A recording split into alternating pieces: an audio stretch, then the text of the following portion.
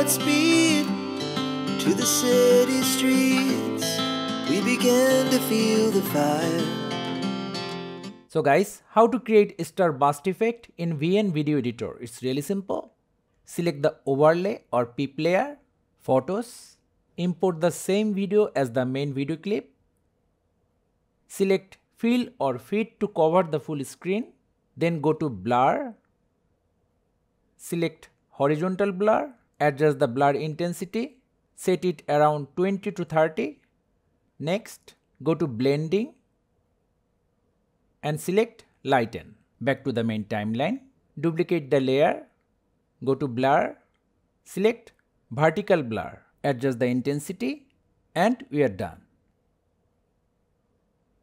So thank you guys for watching. Have a good day.